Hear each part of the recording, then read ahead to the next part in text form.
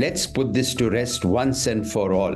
Couples can't control it, and women definitely do not influence it. I think we have to be extremely, extremely clear as to it never can be. Reproductive health in any form can never be the burden or the cross to carry for just one of the two genders.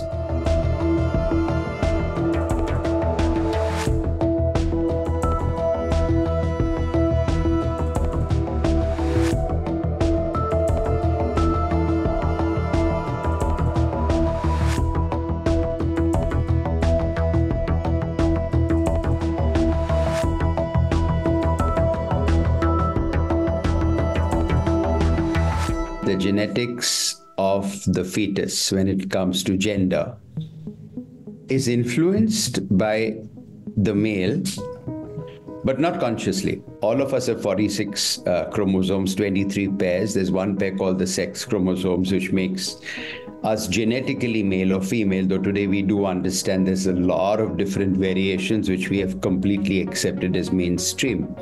So a woman has two X chromosomes. All she can do is to give her fetus an X chromosome. The difference comes from the male, who's got an X chromosome and a Y chromosome. Interestingly, the X chromosome being bigger than the Y chromosome. And the gender of the fetus and finally the child depends upon whether the sperm is an X chromosome bearing sperm or a Y chromosome bearing sperm. So this is science, this is reality. Having said that, it's not like the man can decide what he gives, or not even medicine can decide what he gives. But who takes the responsibility? It's the woman. Who takes the burden in our kind of society? It's very often the woman's family, whether it comes to blame, shame, expense. Unfortunately, women take the burden of responsibility of a lot of things when it comes to reproductive health. And I think this is a great starting point for conversation when it comes to who takes responsibility. And I think at the end of the day, nobody has to. And if there's anything, it has to be shared and it has to be fair. And it can never be the burden of just one of the two. First of all, in our country, the PCPNDT Act has made it illegal to even try and influence it or even talk about it. So that's great. But people are continuously trying kinds of crazy stuff.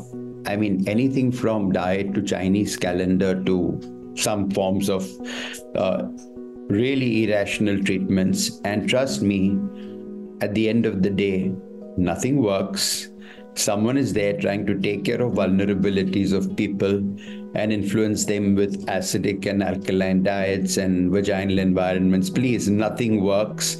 At the end of it, when a couple is looking to having a pregnancy and a baby, all they should be praying for is it goes well and it works out well and they have a nice, healthy baby at the end of it.